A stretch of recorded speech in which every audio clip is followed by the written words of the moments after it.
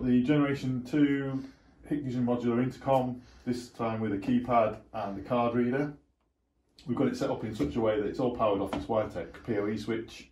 This is all standard 802.3 AF PoE.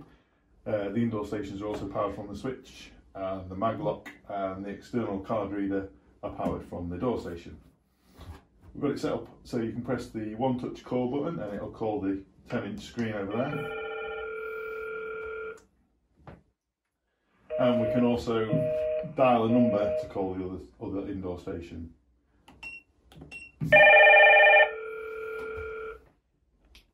The indoor stations have also been configured so they can call each other. Got a call function. If you dial the number, you can ring the other room. You can also let yourself in with a handy keyfob.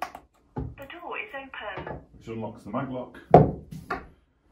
Got a little indicator on here which shows that it's now ready to lock, and when I place the contact on, it will lock as such. Now nice and solid. We can also set an unlock code on either the modular keypad or the external keypad. Should be able to let myself in.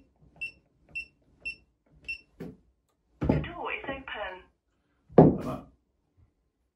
And that's a simple setup, and all powered from this PoE switch.